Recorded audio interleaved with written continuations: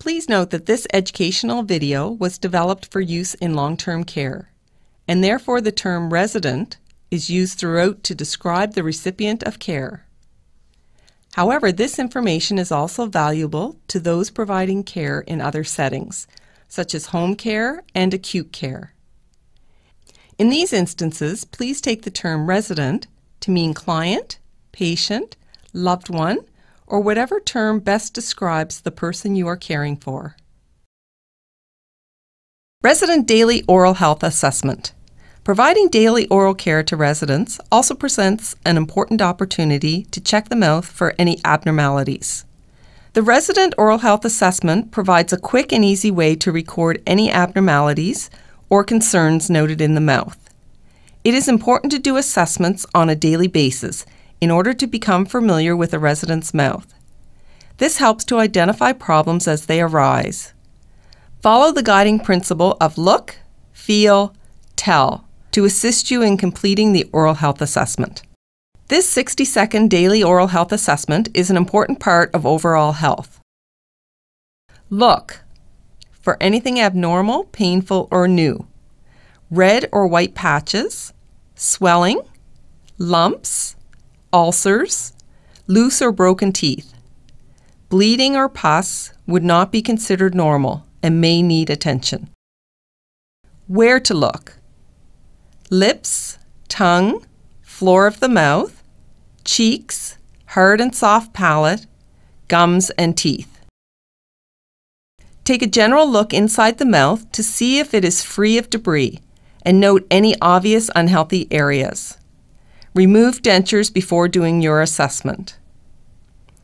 It is best to always follow the same routine. This helps to ensure that you don't miss anything. Once the dentures are removed, start from the outside and work your way into the mouth. First, look at the lips and inside the cheeks. Then move to the tongue, the floor of the mouth, and the palate. Finish by checking the teeth and gums. At this point, take note of where plaque and debris may have built up as well. This will help you when you are cleaning the teeth. Lips. Visually look at both the top and bottom lip, from one corner of the mouth to the other. Most people find it more comfortable for the lips to be moist before you have them open their mouth. Lips that are too dry may crack and bleed as the resident opens. You can suggest that the resident lick their lips if they are able, as saliva provides a nice natural moisturizer. If their mouth is too dry, moisten their lips with a damp gauze, gloved finger, or a non-petroleum-based lip moisturizer. This will give you a chance to feel along the surface of the lips and will prepare the lips for the remaining assessment and oral hygiene care. Take note of any cold sores, ulcers, patches, or lumps. Be sure to check the corners of the lips when the resident opens. Cheeks. Once you are sure the lips are nice and moist, gently pull the cheeks away from the teeth and look inside. Hold the corner of the lip gently with your thumb and index finger. This position allows you to move the cheek upward, downward, and outward to improve your visibility. You may find it helpful to use a toothbrush to pull the cheek back. It is important that the brush is used gently and doesn't get in the way. The cheek tissue should be smooth, shiny, and moist. Tongue. It is important to check the tongue thoroughly, making sure you see the top, the sides, and underneath. Cancer has a high prevalence on the tongue, so early detection is important. Have the resident stick out their tongue if they are able. A toothbrush may help you push the tongue to the left and right so you can see the sides. It may also help you lift the tongue to see underneath. If necessary, use a piece of gauze to help you hold the tongue while you check all areas. This will also allow you to see into the floor of the mouth. Floor of the mouth. The floor of the mouth should appear shiny and smooth. You will see natural bumps on both sides that are saliva ducts.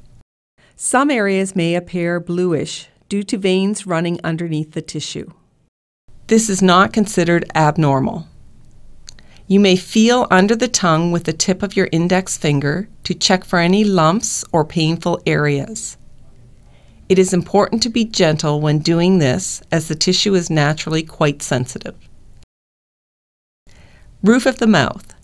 Checking the roof of the mouth is especially important if the resident wears a denture. Inspect the hard palate, the area closest to the inside of the top front teeth, and the soft palate, the area near the throat. The tissue should be pink and smooth except for small area of rough ridges, known as rugae. Rugae are situated on the hard palate behind the front teeth. To see better, have the resident tilt their head back slightly and open their mouth wide. Having the resident face a window or light can help you visualize better. You may want to use a toothbrush or a tongue depressor to hold the tongue out of the way while you check the roof of the mouth for any abnormalities.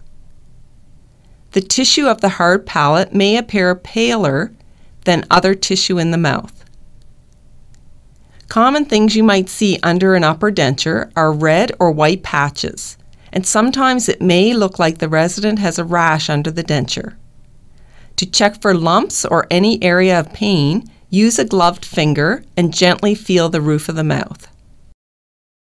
Gums and teeth.